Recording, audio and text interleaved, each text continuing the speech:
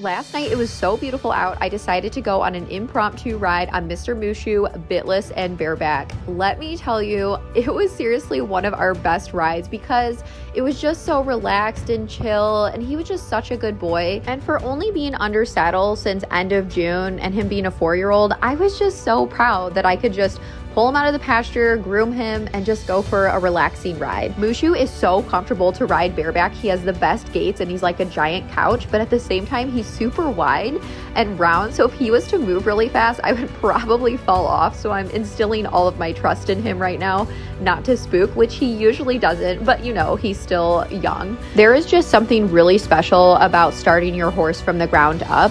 Mushu had no training when he first came to me. All he had was basic handling, which is awesome, but he didn't know how to lunge and no one had ever sat on him, put a saddle on him, bridle, anything like that. He has come so far and I just absolutely adore him.